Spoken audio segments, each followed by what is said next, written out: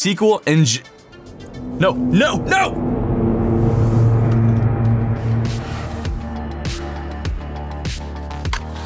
Let's use a SQL injection to hack into a website. Here is our target, Altoro Mutual, an online banking site that is totally real. We're going to use a SQL injection to hack into this website and gain admin privileges. You'll be able to hack this website in like 30 seconds. Now, one of the scariest uses of SQL injection is that bad actors can use a simple login form like this to dump a database of usernames and passwords, and then put them on the dark web with a for sale sign, and you'll never know about it. Nothing you can do. Well, actually, you could probably try Dashlane, the sponsor of this video. Dashlane will actually monitor the dark web and see if your usernames and passwords are for sale. And if they are, they will alert you. And I have a lot.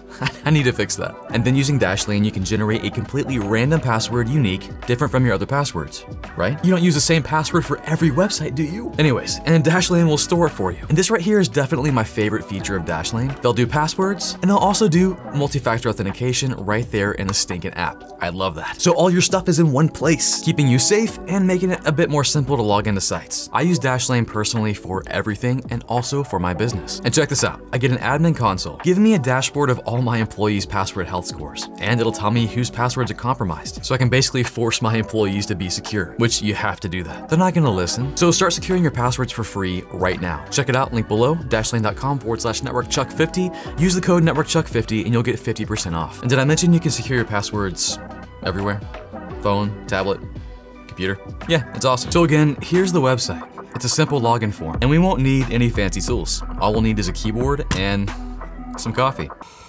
NetworkChuck.coffee. Now our goal with this login form is to use it in a way that will give us access to the underlying database. When you try to log into this website, or really any website, when you hit enter, the website will connect to a database and run a search to see if your username and password exist on the database. If they do, you're in. Login successful. So here is where a SQL injection comes in, and it's kind of crazy. We know that a lot of websites will do this very thing. Query a database and possibly have a query that looks similar to this. And this may look familiar if you watched my previous SQL video. We'll use statements like this to find information in a database, but here, we're gonna use the beauty of SQL against them. Now in our scenario, we don't know the username and password, so let's take that out. Now let's first just brute force it. Let's guess, and maybe we'll get lucky. Now as I'm typing this, notice what happens to our query. This will be important for our next step. The username could be admin. It's a popular username for administrative accounts. And we'll try the password 123.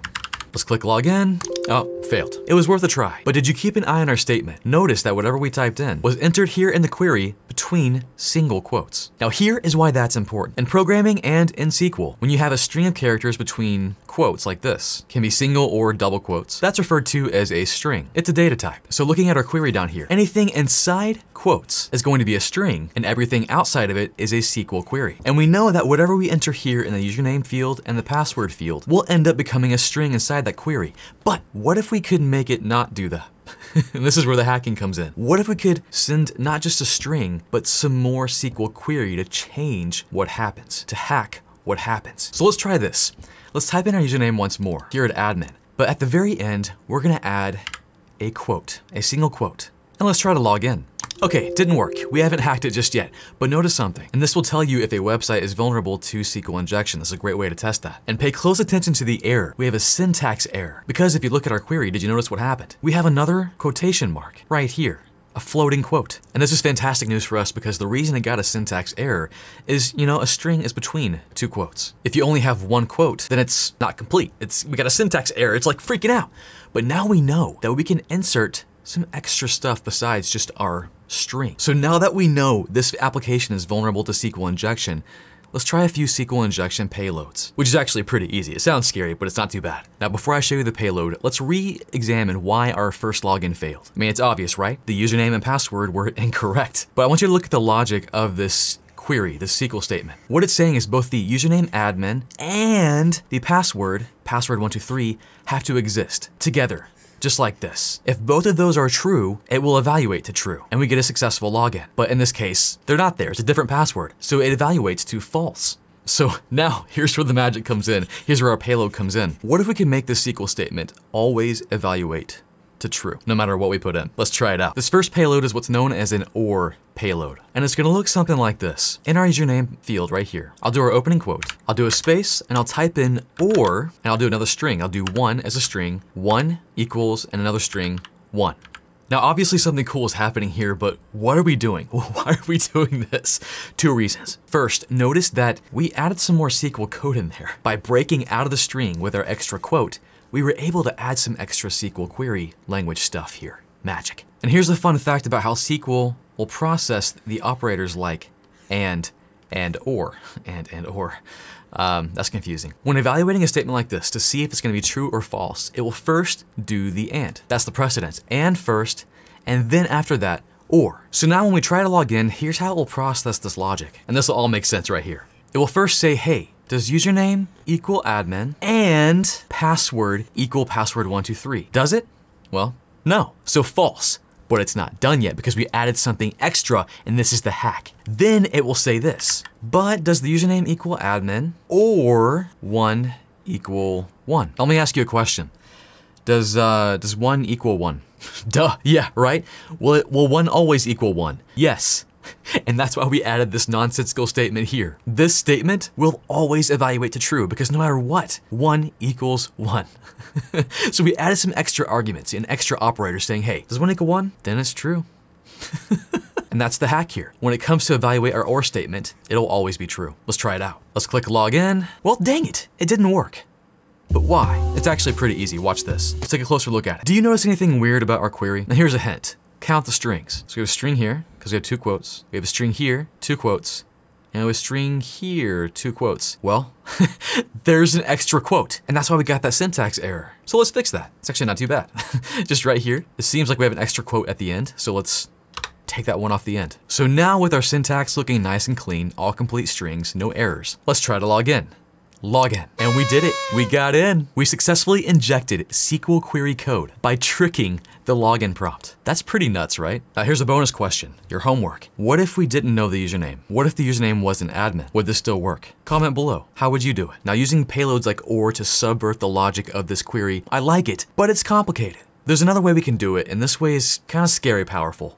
Watch this. Because instead of using or to like mess with the logic, we're gonna add a simple comment. When you're writing code, whether it's Python or SQL, things can get kind of complex, so you often want to make a comment about what you're doing with it. So when people look at your code, they're not like, what? You can kind of tell them why you're crazy. So you'll use a special character like the £, or in MySQL's case, which is what we're using right now, you'll have 2 dashes and a space, and whatever comes after that, no matter what it is, will be ignored. It won't be processed. So what do you say we use this good thing for a bad thing? We're gonna turn a comment into a hack. And watch how simple this is. Here in our username field, we'll break out of our string once more with an opening quote, and then we'll simply do 2 dashes and a space. Notice what it did to our query. Let me blow it up real quick. Right after username equals admin, we have a character for comment in SQL, telling it to ignore the rest of the code. So where before it said the username, whatever it is, and the password, whatever it is, has to be in the database, now the statement is simply, hey, is the username admin? Cool, come on in, no password needed. And that's what's happening. It's ignoring the rest of the statement. And when we try to log in, we're in. Login successful. So here's your homework. I want you to break into Altoro Mutual. The link is below. Can you break into this website with what you learned in this video? Try it out. And let me know in the comments if you actually do it. I would love to hear that you did this. It's kind of fun, right? Now, I will say this. This is basic SQL injection. It's often more complicated and a lot crazier. And again, while it is an old hacking technique, it's been around for a long time, it still ranks number 3 in the top list. It's still crazy dangerous. And the reason is because companies are lazy. Or the company has coders that are lazy, and they may not even know what to look for as far as SQL injection. Because SQL injections can be avoided pretty easily. I'll have some links below, but some things you can do are, hey, use prepared statements with parameterized queries. Use an allow list for input validation, escape user input before putting it into a query, so what we tried here in this video, that would definitely stop it, and use stored procedures. I will not go into detail on all those, and frankly, I don't know how to do any of that. So check the link below and you can learn more. If you're a developer and you're like, oh crap, am I am I vulnerable? You should probably just double check that real quick just to make sure. If you think you're safe, you're not. Now, where do you go from here? Now again, what we did here was basic, but there are a lot more payloads like on here. If you look at payloads, all the things, look at all the different payloads you could possibly try for a website. And also there are different types of SQL injection, like now we just did in-band error-based SQL injection, which is the easiest and most common. But there's union-based, there's blind SQL injection, there's all kinds of things, and I'm hoping that this video gave you a taste for how cool SQL injection is, and you can go off and learn a lot more, dive deeper, get lost in it. Which union-based queries are crazy because you can add additional SQL queries on top of what's already there and possibly dump all the information from a table or just drop the table and watch the world burn. Anyways, that's all I got. Catch you guys later.